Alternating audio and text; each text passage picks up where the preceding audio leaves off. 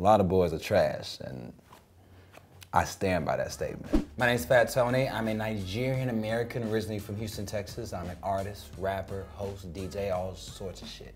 I'm Tisby Harwis, and if you have a romantic conundrum, we have a rapper here to answer those questions for you. Talk to me. What's the worst date you've ever been on? The worst date I've ever been on, I once went out with this girl, and we were just like talking about like people that I knew who are other artists and stuff, and she figured out that I was friends with this one guy that she was a big fan of, and she would not stop talking about him all night. For like the rest of the night, she would only talk about this fool. She put up this fool's Instagram. I'm just like, man, I'm here looking like a sucker. Do you find that like apps like Instagram or even Twitter work better than formalized dating apps like Tinder, or? I'd say, as far as dating goes, I prefer Instagram because you can really see a person's style. I can see your sense of humor from your social media. Like it just shows a lot more about the person than I think swiping through endless faces. Right. Do you have any tips for people who have a habit of dating musicians, asking for a friend? You know what? I think that music people like myself tend to have a bad rep, you know? And I don't think that it's entirely true. Some of it is based on a little truth, just to keep it real with you. Some of us have experience that would dispute that fact. Don't count them out though. Don't count us artists out, because we ain't all bad. And you know, even when we are bad, we ain't bad all the time. You know, you gotta take the good with the bad sometimes, man. We cool, man. Come Not on. all musicians. Come on, man. Not all of us. Some of these people who are like, these like entertainer types, these people who are kind of full of themselves a little bit, at least they can offer you a little bit of fun, you know what I mean? They ain't gonna like give you the same old boring, you know. I have no money, I'm not funny, I live in a studio apartment with 2 other guys. And now Tony's gonna answer some anonymously submitted questions from the audience. We have a question from someone who calls herself Misanthrope, and her problem is that she's not in a relationship. How do I learn to be more comfortable being #forever alone, especially around the holidays when it's impossible to avoid offensive questions like, why aren't you dating, and why don't you have a boyfriend, and are you a lesbian? Well, I think all those questions are rude as you need to slap whoever said them to you, because it's none of their business about your relationship status, your sexuality, or any of that. That's completely up to you and you alone.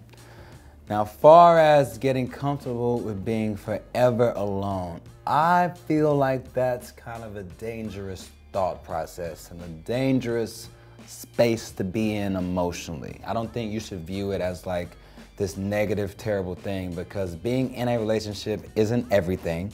And I doubt anybody that really cares about your well-being is gonna ask you, why don't you have a boyfriend, and are you a lesbian? We have a question from someone named Rom-Com Lover.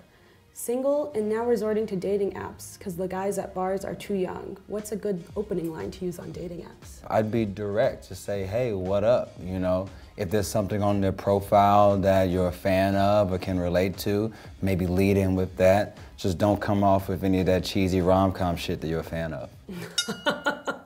We have a question from someone named Scrawny and Slutty. Hold up. Yo, salute on that name, you a wild boy. Scrawny and Slutty would like to know, should I be friends with my ex? I think it all depends on the circumstances of how your relationship ended and on the personality of your ex.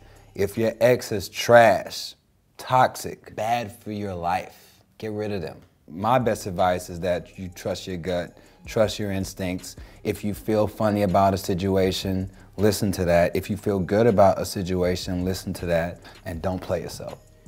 Are you friends with a lot of your exes? I am not. My partner never helps with dishes, cleaning bathrooms, daily housing upkeep. I've spoken with her about this issue on several different occasions. One time I was mean, several times I was nice about it. She still doesn't help keep the space clean. How do we get her to help out around the apartment more without constantly nagging her? Ooh, the thing is, if you're living together, you're not helping out, you're living there.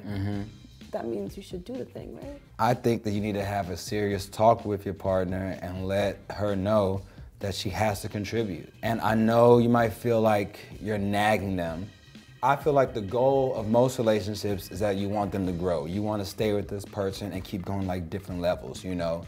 You like live in this home now, maybe you want to get a bigger home later, maybe you want to start a family later, who knows?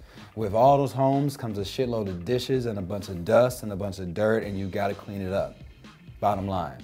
So nag them, nag her ass, tell her to step her up.